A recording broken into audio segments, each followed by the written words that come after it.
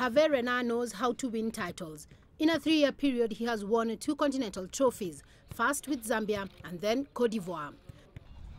Now the Atlas Lions of Morocco are hoping that they too get to experience that magic touch when he leads them to the 2017 Cup of Nations.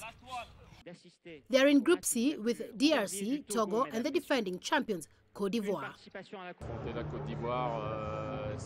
Facing Cote d'Ivoire is difficult, especially when you know the players, and it will virtually be the same team. So it's going to be difficult emotionally for me, but I'll have to ignore those feelings because we're competitors now. Going up against Togo will be sentimental for Renard.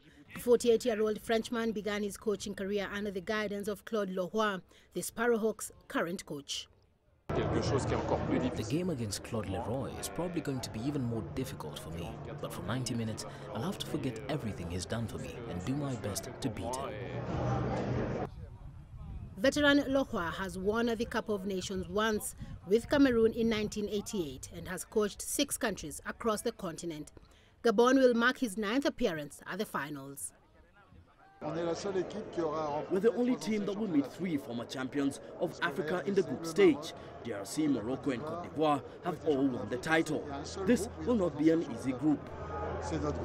The draw has set the stage for what is expected to be a highly competitive tournament come January 2017 and a chance for the 16 teams taking part to shape football history. Celestine Carone, CCTV.